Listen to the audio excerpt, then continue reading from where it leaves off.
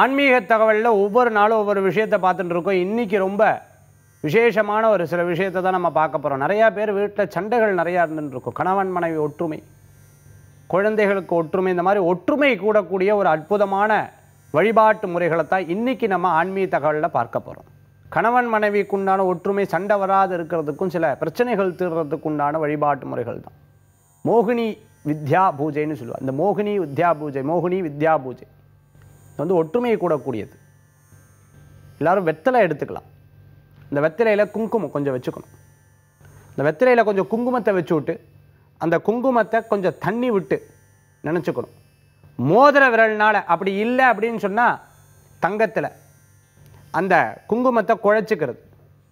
அப்படி குழைக்கும்போது மோகினி தேவி அதுக்குண்டான மந்திரங்கள், வசிய மந்திரம்னு சொல்லுவாள். ரொம்ப அற்புதமாக சொல்லிக்கிறது நல்லது. இந்த மந்திரத்தை குங்குமத்தை வச்சு கையில் வெத்தலையை வச்சு கிழக்க பார்த்து உட்காந்து கரைச்சிட்டு இப்படியே வலதுபுறமாக சுற்றிக்கணும்.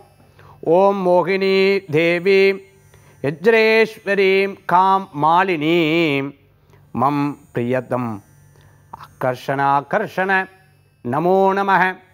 மோகினி தேவியை நினச்சிண்டு இந்த மந்திரத்தை சொல்லிக்கிறது ரொம்ப விசேஷம். எனக்கு அது மந்திரம் தெரியாதே சார், நான் என்ன பண்ணிக்கிறது?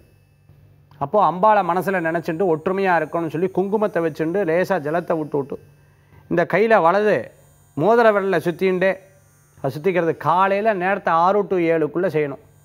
அப்படி செஞ்சு அந்த குங்குமத்தில் நெத்தியில் இட்டுக்கிறது, கணவருக்கு நெத்தியில் இட்டு விடுறது, குழந்தைகளுக்கெல்லாம் இட்டு விடுறது விசேஷ பலன்களை கொடுக்கும். குடும்ப ஒற்றுமைகள் கூடி வரும். இந்த மோகினி வித்யா ஜபத்துக்கு அவ்வளோ மகத்துவங்கள் உண்டுன்னு சொல்லுவாள்.